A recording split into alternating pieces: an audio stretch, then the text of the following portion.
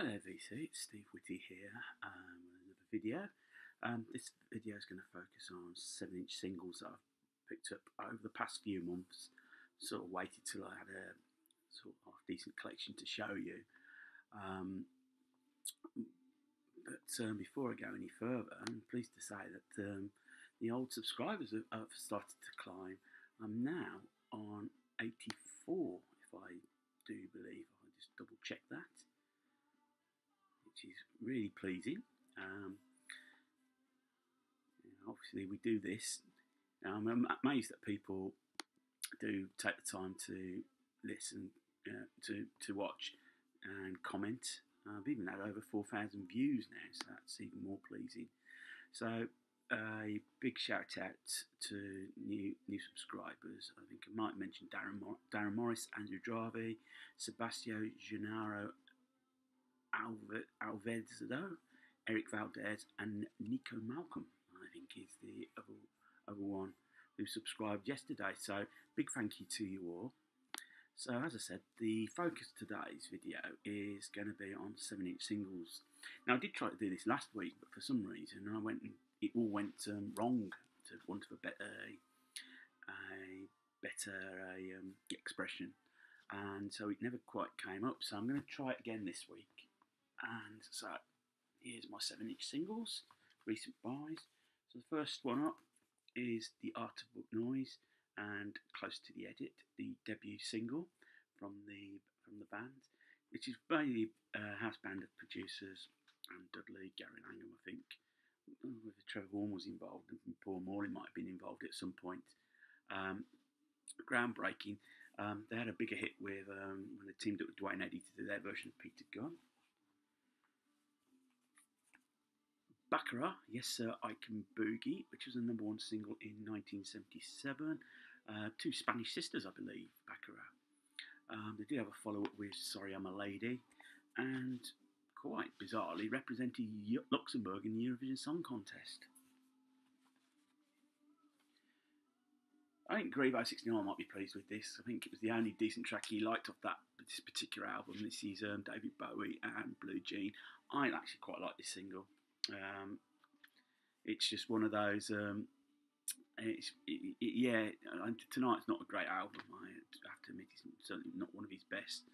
But I did like Blue Jean. Top 10 single for him. Glenn Campbell's just recently had his last album. Adios has come out. It's supposed to be his farewell album. This is Rhinestone Cowboy. This is a song that I used to love in my childhood. I think my brother even liked it even more. But we always sung along to that when that was on the radio. The Foundations, Baby Now I've Found You. Late 60s band, Foundations, very popular pop. Build Me Up Buttercup was a popular single. I think this one got to #1 in 1967. Yeah, I do believe it did get to #1. I don't like really mention about this guy, but I did pick up this single. This is Gary Glitter's Rock and Roll Parts 1 and Parts 2. Now, Part 1 was the original single. This had the vocals, which got in the top 10. But they flipped it over to Part 2, which is this is instrumental and just going, hey, and, you've still got the guitar that sounds like it's a wasp trying to escape a biscuit tin. And the Part 2 got to #2 in 1972. Got the Isley Brothers, Harvest for the World. In the early to mid 70s, Isley Brothers were making some great music. I mean, I think I've shown you 3+3 as an album. It's a great album. Another album that Graham Grebo 69 showed was the Katrina and the Waves debut album, and this was the big single of it, Walking on Sunshine. It's an album I've got to try and find and get hold of myself, because I used to have it on cassette and used to play it to death on my Walkman. It's just a joyous pop album. This is just a great pop song. Talking the Eurovision, they're the last British act to win Eurovision in 1998. So nearly 30 years now. Even though the cover is covered in tape, John Lennon, Instant Karma, and it's backed by Who Has Seen the Wind. Now, whoever owned it originally, fancy them being a critic because it's got. I think they've been an artist as well. They've drawn, I think, Neo's John Lennon and Yoko Ono, and then he's put underneath not Ono, and then B-side, Who Has Seen the Wind? They've just replied, I don't know. And then the apples, Cooking Apples, 1003. I think Greedy must be referred to the number. Monsoon, Ever So Lonely, came out in 1982. Monsoon was a fusion of Indian music into sort of like Western. It was sort of carried on the tradition of the Beatles. I'm trying to. And the girl, I can't remember the girl's name because she was a child actress. She was featured in Grange Hill. If you can remember the name, just put comments on. Great single. The album's not bad. I heard it in my local record shop that was played. So not bad at all. They did do a nice version of Tomorrow Never Knows as well. Some Elvis Presley singles. She's Not You. You're the Devil in Disguise. Bossa Nova Baby. Kissing Cousins. And finally, Such a Night. We've built up quite a few Elvis singles. Singles are a good way of building up. I'm going to try and hold back a little bit on the singles, I have to be honest, because it's more spaced than anything. And you don't get to chance to play them because I'm always having to get up and get down. That's the disadvantage. I want one of those old dance sets where you can just plonk them up, stack them up, and then they'll just drop. And the original, how to create your own playlist. Prodigy, Charlie. This is the original mix, and then you've got the Alley Cat mix on the B-side. Now, Charlie, it sampled a public information film stroke adverts that used to go around in the 70s. They used to be quite popular. And Charlie was the cat, this little boy who would get himself into either thinking about jumping into water or going off with a strange whatever. And the cat would go, and the boy would repeat, Charlie says you should never go off with strangers who offer you sweets. Yeah. So that sampled that, and that was like one of the early Prodigy singles. But Queen, Crazy Little Thing Called Love, which was number 2 in the UK in 1979, got to number 1 in the US, backed by the light version of We Will Rock You.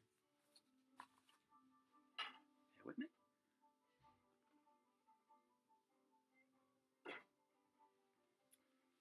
More Queen.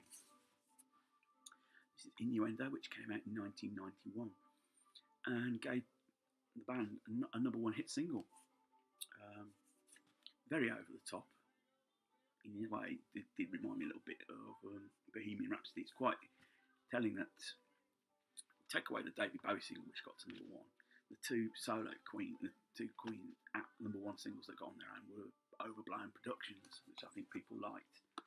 Fortunately, it looks like somebody's hacked the centre out of this record. But yeah, I'm pleased to pick that up as a single. A song that I listened to a lot in the late 80s is The Rainmakers, Let My People Go Go. It's really got biblical overtones on this. It was the only hit single they had in the UK. Yeah, I'm pleased to pick this up because it brought back some memories there. One of their all-time great singles, all-time great tracks. I think I might put this in my top 10 tracks. Smokey Robinson, The Miracles, The Tracks of My Tears. It's just that opening guitar break, and then just breaks in, this guy who's feeling really down because he's inside, he's hurting me, even though he's expected to be the joy to the world, life and soul of the party. Just one of the great singles.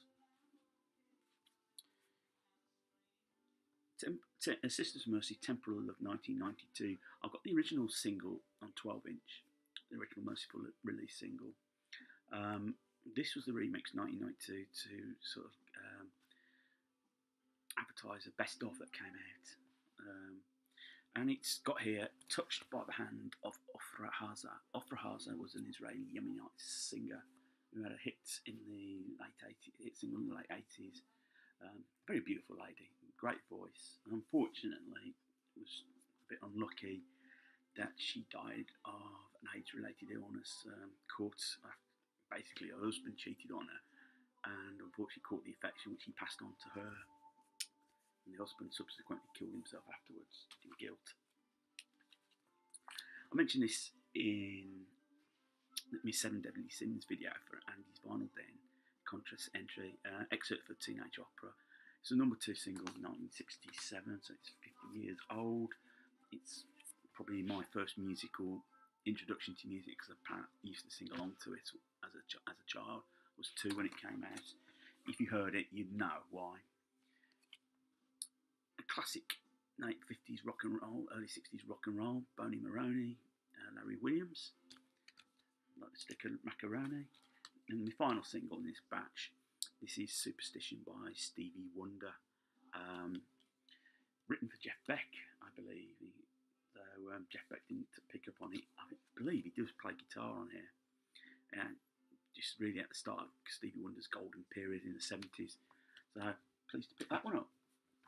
So those are my 7-inch singles from the recent pickups. If you like what you've seen, thumbs up. Don't like, thumbs down. Feel free to comment. I always love reading your comments, and I'll always reply back. If you liked what you've seen, you wish to subscribe, click the subscribe button. As I said, I've come to 84 now. Obviously pushing to see we'll get to 100. That would be nice, but don't count your chickens. So until the next video, VC, take care of yourselves. Bye.